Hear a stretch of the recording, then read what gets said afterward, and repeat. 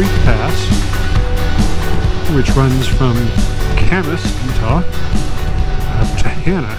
It is one of my favorite stretches of road in the entire country, and it is an absolutely gorgeous day today.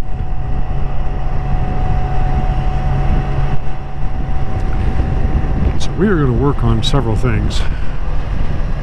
The number one skill that you need to learn if you truly want to learn how to go fast is to learn to slow down your hand and foot controls and your movements on those controls. The quicker you go, the more important smoothness becomes. So once you get into a corner, you cannot just snap the throttles either open or closed. You really have to be smooth. And to do that, you have to get your entrance speed set and your initial lean angle set. It all kind of plays together, but your smoothness with the controls is absolutely critical. And what I mean by that is I teach what's called the 1 second rule. And it should take you a minimum of 1 second to make any change in either the throttle or brakes, except for that split second when you're shifting. But you still want to roll off the throttle before you shift. I'm going to put the suspension into sport mode here.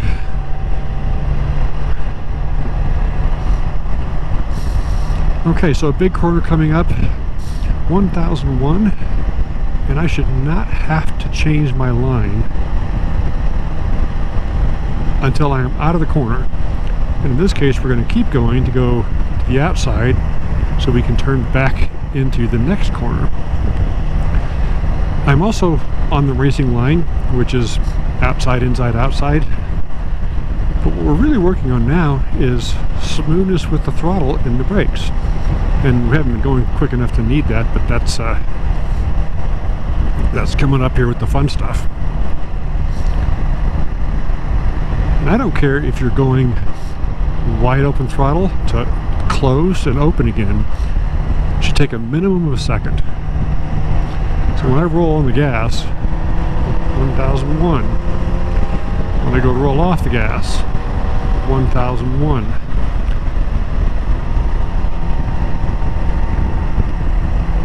Turn in,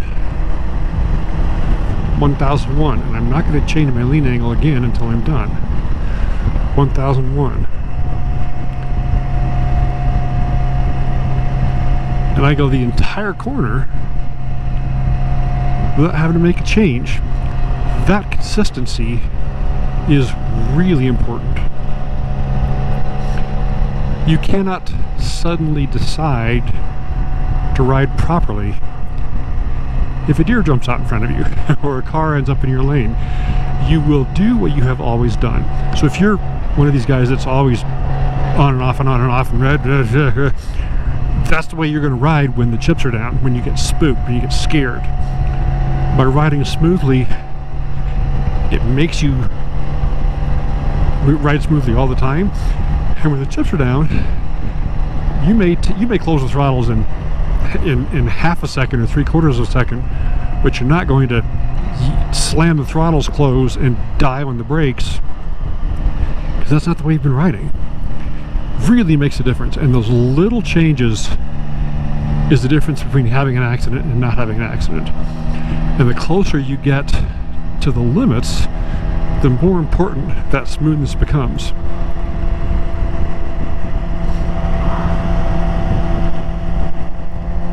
And so I'll be wide open throttle here. I'll go down a gear. This is third gear. I'm all the way up, and I'll still go 1001, 1001, 1001, right? Downshifting again is one of those rare cases where you can move quickly. I don't use the clutch downshifting. But once I'm into this corner, my lean angle and my throttle position do not change. We'll roll off just a little bit, hold my line, hold my throttle, and you can hear it in the exhaust note. If I'm doing this, you can tell. So that's the 1 second rule. Gonna go around this truck coming up the hill here.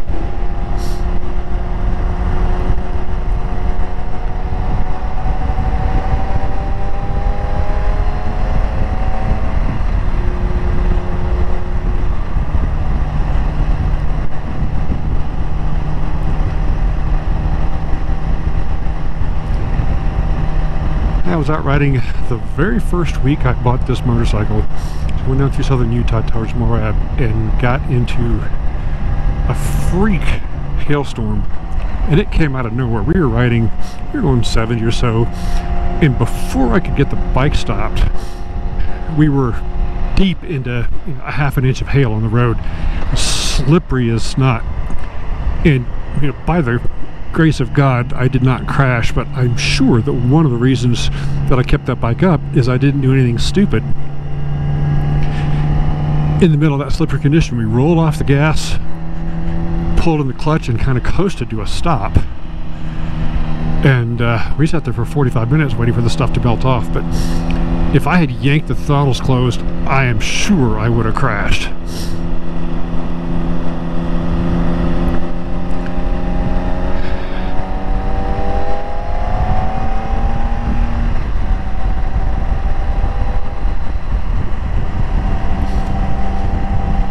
One of the reasons you want to go slowly with the controls is it minimizes weight shift on the motorcycle. Now, this bike doesn't have traditional forks. It has what's called a variation of the Hotchkiss front end. It's a double A-arm setup like on a race car. And so it really helps separate the braking forces from the cornering forces and the suspension forces. And what that means is this bike doesn't dive under braking like most big heavy motorcycles do. But if you're on a regular bike with forks and you roll off the gas and jump on the front brakes, you'll get a significant amount of weight shift forward. It loads the front tire up, which is nice, but it really unloads the back tire, and that can get you in trouble. The less weight is on a tire, the less traction is available, and that is when you can have a tire slide, and obviously things go downhill from there. Okay, this is one of my favorite sections of road, and now we're going to work on the proper line. I'm going to turn here, and it looks like I'm turning early, but watch the angle of the bike, and you can really carry a lot of speed through here. Brake a little bit in a straight line, get off the brakes and turn in, and get back on that throttle just a little bit to hold it steady. Come back so I can make the next one. And now when I see that dotted line, I know the road's going to open up and I can really whale through here.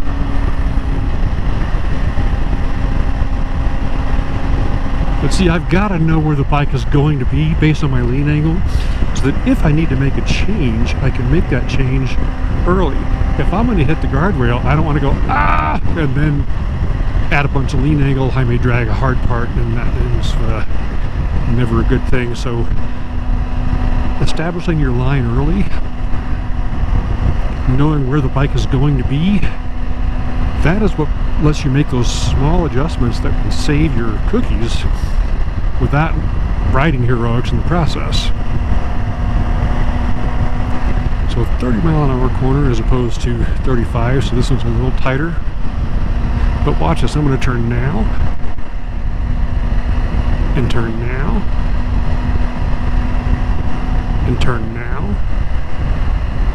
And instead of riding up to the corner and then trying to keep it in my lane, right?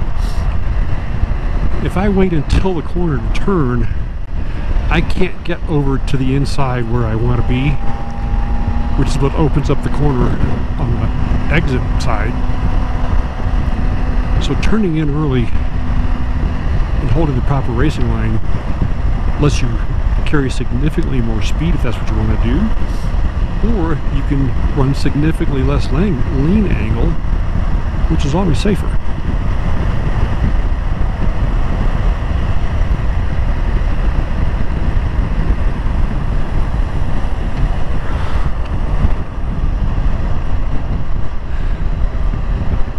wait here for Susanna to catch up with us. And here she comes.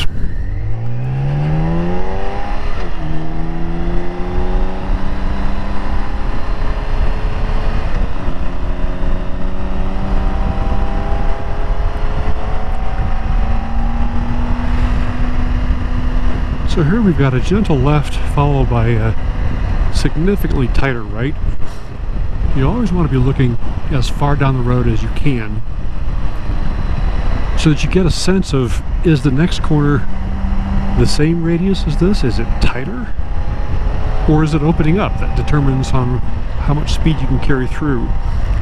Again, anytime you come out of a corner and you see the dotted line, you know that means the road's going to be, if not completely straight, then relatively straight.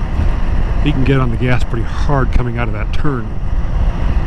If your gentle left leads into a tighter right, you don't want to be on the gas a bunch between those two, because obviously you have trouble getting rid of that speed.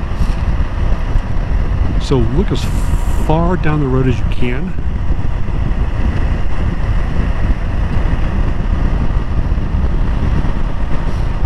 Okay, we got a left coming up. It looks like it's sharper than where we have been, so I'm going to check my speed. Got a little bit of a left followed by a right. I'm looking through the trees. And there's our dotted line, so pull the trigger and zoom, away we go.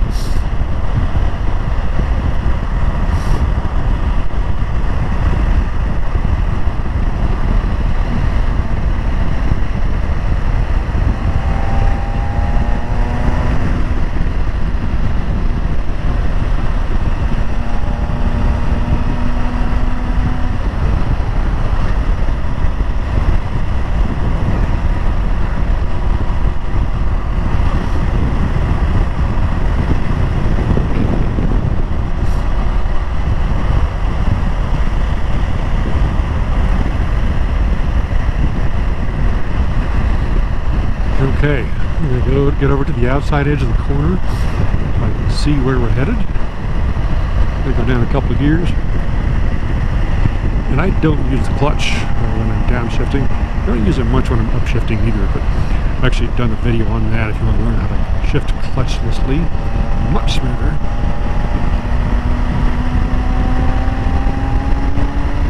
Gentle right followed by a little tighter left. Now going around the edge of this hill, I don't know what's coming. Up, dotted line, so we know we're going straight. Woo! And 30. Big helping of brakes, get the speed knocked down.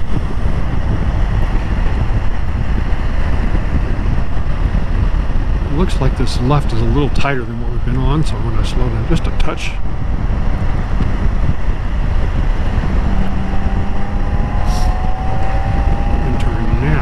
Make that basically straight.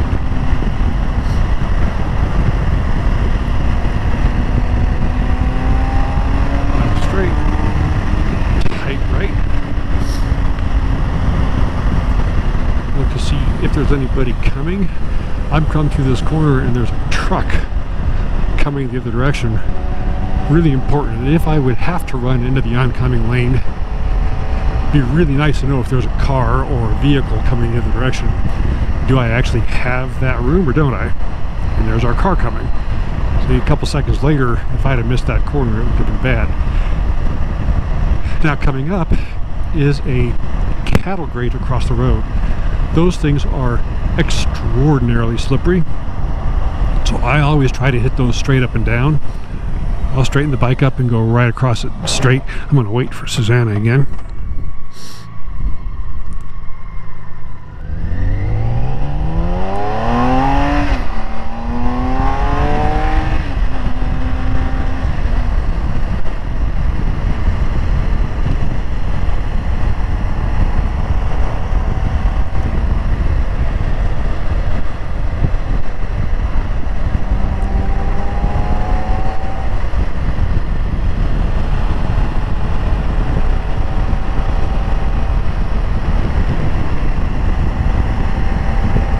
to how steady the exhaust note is.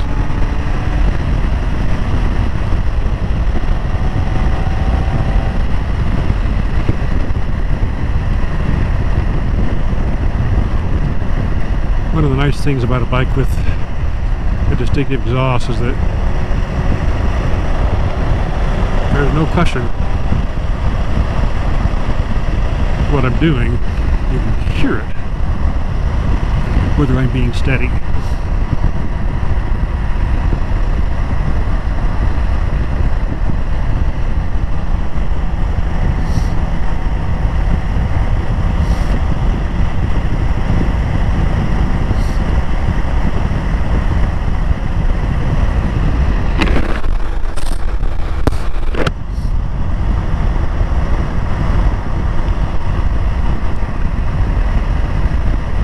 Next stretch has a couple of deceivingly tight corners in it, and so we're definitely going to want to be watching as far ahead as we can.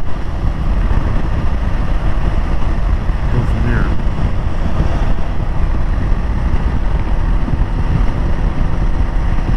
I'm just going to leave the bike leaned over until I get out to the outer edges for the next corner.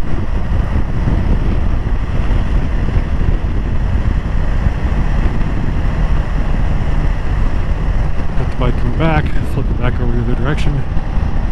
I'm not going very quickly, so normally your momentum would carry you there automatically, but go down a couple gears.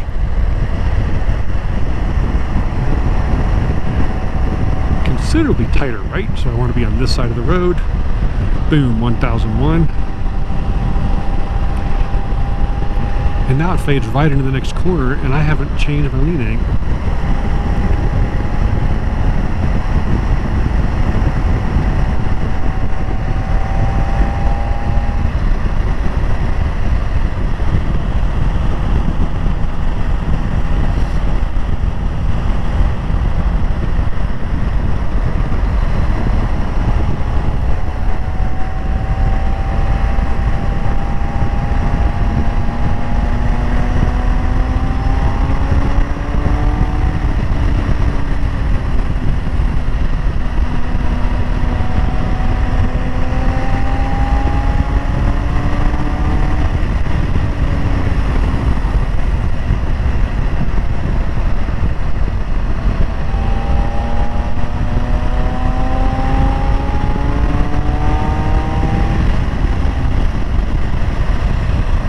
Dotted line. So if we want to go fast, it'd be a really good place to do it. But that is the greater part of Wolf Creek Pass. Absolutely outstanding road. There's almost never anybody out here, and it's got enough sightline where you can really work on your initial lean angle. 1001.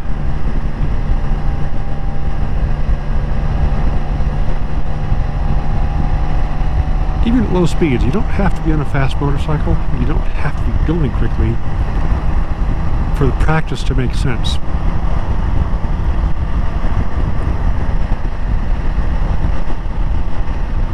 So we are headed into the outskirts of the metropolis of Hannah, Utah. We're going to eat at the Hilton, the Hannah Hilton, and then we'll head back over the pass.